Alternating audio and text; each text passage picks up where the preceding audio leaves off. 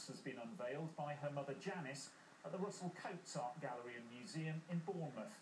The clay bust was created by local sculptor Linda Joyce to mark what would have been Amy's 30th birthday today. She died 2 years ago from alcohol poisoning, and her parents have been raising money for a charity foundation in her name.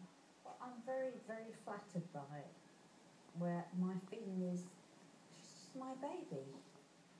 It looks so lifelike, and my first impression was to squeeze a cheek. That's what it was. It felt like it could be Amy, and that is the beauty of it, that people see that and say, ah, that's Amy. The woman who was the inspiration